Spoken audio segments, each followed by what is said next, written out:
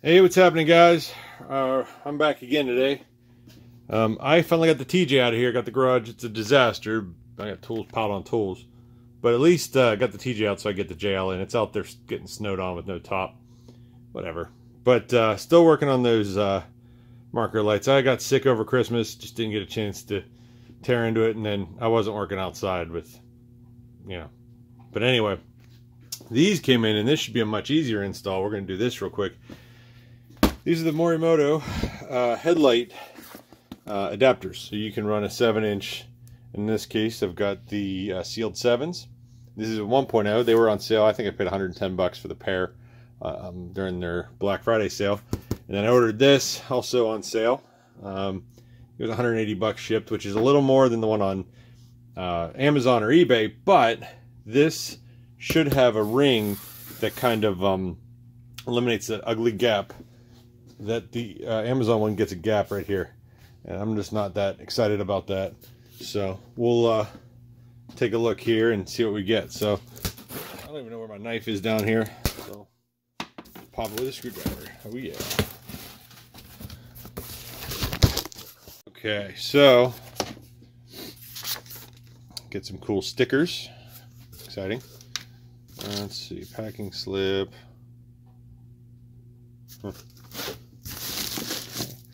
And then you get a box in a box. That's cool. So hang on just a second here.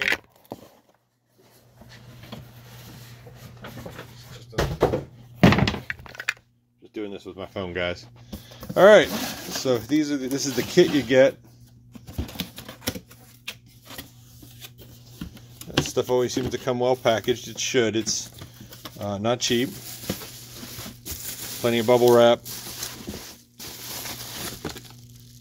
So these will be your adapters. So this one, I think this is the H13. Yeah, because this is your. Ooh, those don't look all that great. They're stepped. Does this one come stepped? We'll see when we get there. I don't know, they look a little twisted. But this goes to your harness on the Jeep itself, and then this goes to your adapter, Apparently, they heard you like adapters, bro, so they got us adapters for our adapters. So let's take a peek here at what we get.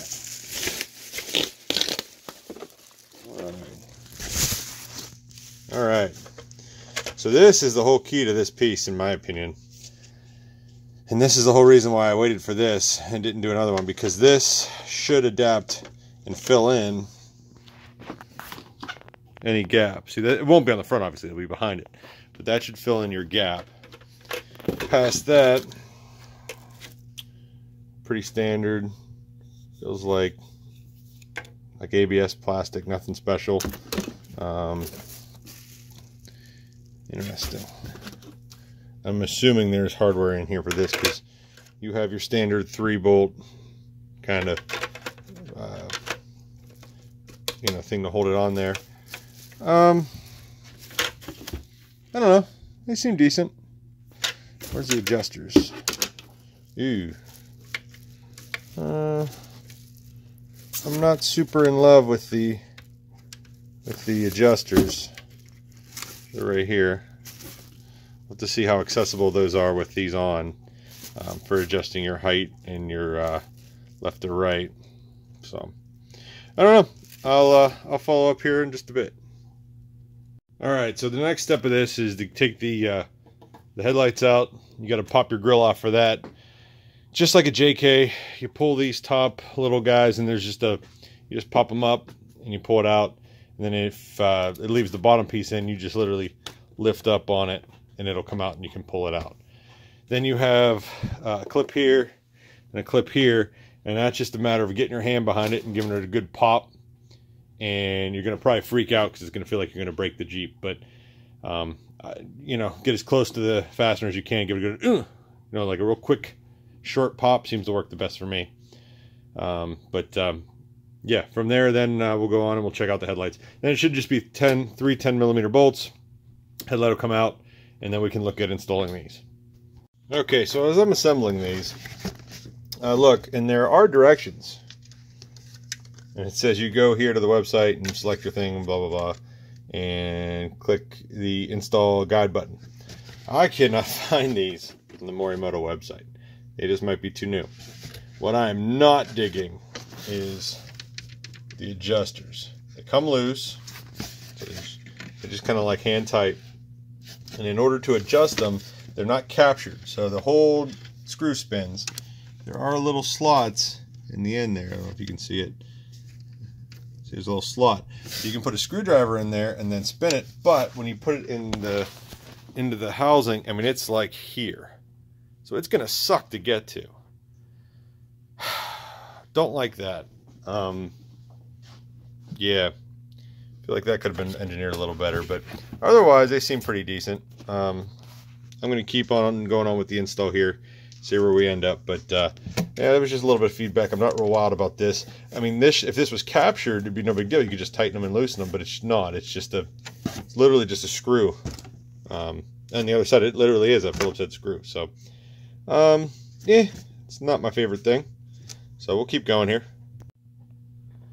Okay, so here's something else that's a bit of a disappointment. So these are your adapters. Both came with the Morimoto setup. And that little guy right there, that little bridge, there's no place for it. So to make these work, I'm going to have to snip and then grind that little ridge off or file it off or whatever. That's just annoying. I mean, come on, guys. It's the same company. So far, I don't know. I'll update here in a bit. Okay, a couple things. One, I believe these are involved in the adjustment. However, you do have two adjusters on the back for fine adjustment. But what I found was when you first put these in, those adjusters are actually in, and I moved the adjusters out so that this would come up flush with the trim ring. Otherwise, you have a big old gap, and I'm trying to avoid that gap. So that was the whole reason I bought these and not the other ones. So just a quick tip. You can actually move the headlights forward. Probably, I'll show you how much. You can move them forward. Call it half an inch maybe. So plenty of adjustment there to bring them forward. The sides are slotted to kind of assist with that. You can set them where you need them to. I'm assuming once this is in and tight, these will really be the adjusters. You know what I mean? You won't really touch these again. I don't know yet, but at this point, I think that's kind of the key. So definitely with these that don't have the like real long front end, you definitely have to move the bucket forward. So, all right, can you keep plugging on here? Okay, so we're plugging along here. This one's in. Driver's side.